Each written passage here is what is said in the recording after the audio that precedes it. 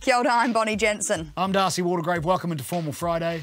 Footy shirt Friday. Formal Friday.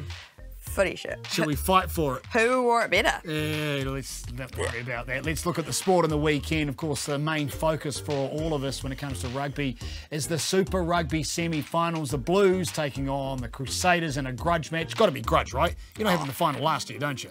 Yeah, it's, would you say it's kind of a derby match?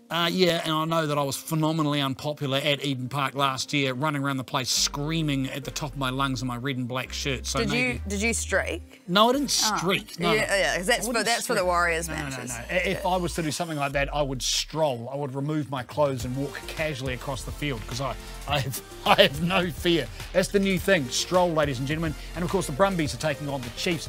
Chiefs are favourites for that one at home at the FMG Stadium, all for the right to the fight in the final come next weekend. Talk to me about your beloved motorsport. There's way too much motorsport on this weekend, ladies and gentlemen. There are Kiwis involved everywhere. Hayden Paddon is over in Europe at the European Rally Championship, which means he's not home at the New Zealand Rally Championship, which is being in South Canterbury over the weekend. If Ben Hunt wins that, all he has to do is finish second to Hayden Paddon for the rest of the year. He wins the title. There's also supercars over in Darwin. Shane Van Gisbergen sitting in an unusual 4th position for those 3 races over the weekend. The Indy Cars is on at the beautiful speedway. Well, it's not a speedway, sorry, it's a road track, Road America over in Wisconsin. A few Kiwis involved in that. We've got Formula 1 on first thing on Monday morning. That's over in Canada, another wonderful racetrack there. And we've got Super Formula with Liam Lawson, who is currently at the top. Have I missed anything?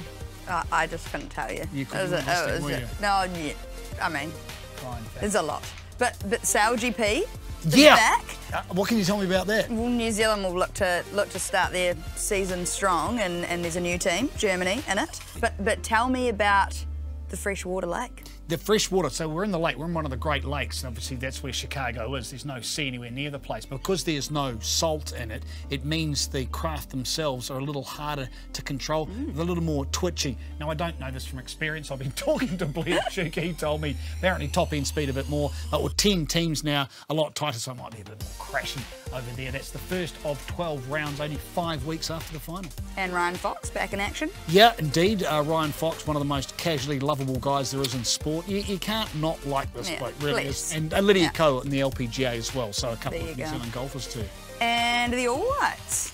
They've got 2 games on the bounce over in, they've got one against Sweden. And then they've got the other against Qatar, 48 hours apart. And it's almost like an audition. It's not really for Darren Baisley, but they're looking to get some kind of traction. Little quick trip over to Europe and back. Not for me, no. I'm not a football fan. You're the football fan. You're the one going there to do that as well. Anything else on over the weekend? Well, yeah, of course, the Women's Water Polo National League finals. The favourites are the North Harbour Hammerheads and Canterbury Water Polo Club. But that's happening in Auckland up here this weekend, so it should be exciting. Yeah, I found the biggest problem with water polo is that my horse always drowned. Dad jokes. I'm a dad after all. I'm allowed to say that, right? Am I? Yeah. Is that okay? I guess so. Yeah. No. Yeah. Thanks, Bonnie. Cheers.